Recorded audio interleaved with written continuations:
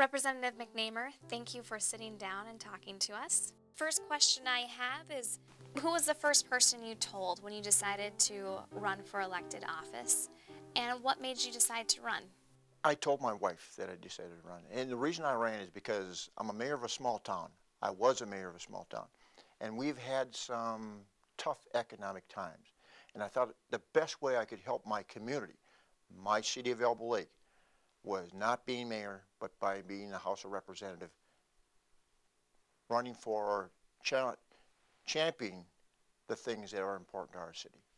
Well, tell me a little bit more about your district and some of the issues that people care about there. I've got a large district. It starts with Wilkin County, Traverse, Big Stone, Grant, Stevens, Pope, and Douglas. We're in the center of the state, in the western part. We're west central Minnesota. And just like everybody else, the first and most important thing is we want to see the economy turned around.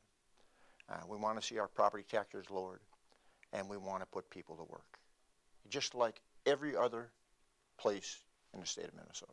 What types of specific issues, for or against, are you looking forward to taking action on? There's a number of things. I want to stabilize local government aid to our cities and our counties.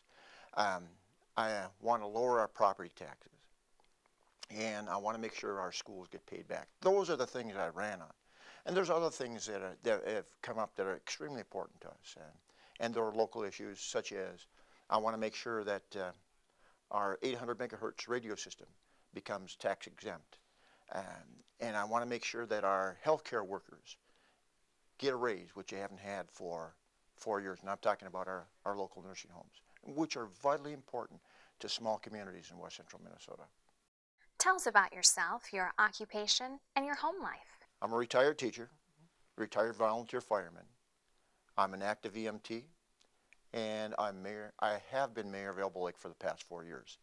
I'm passionate about education, and I'm passionate about local government. And those are the things that are important just about to everyone, so everyone in our district. You said you're married. Do you have any kids? I have 2 daughters. One lives in Las Vegas, and the other one lives in New York City. And my daughter from New York is here today, and we're visiting with her. If you could offer up the first bill of the legislative session, what would that bill be? I've got 3 bills that I'm looking at right now. One is to make our 800 megahertz radio system tax exempt.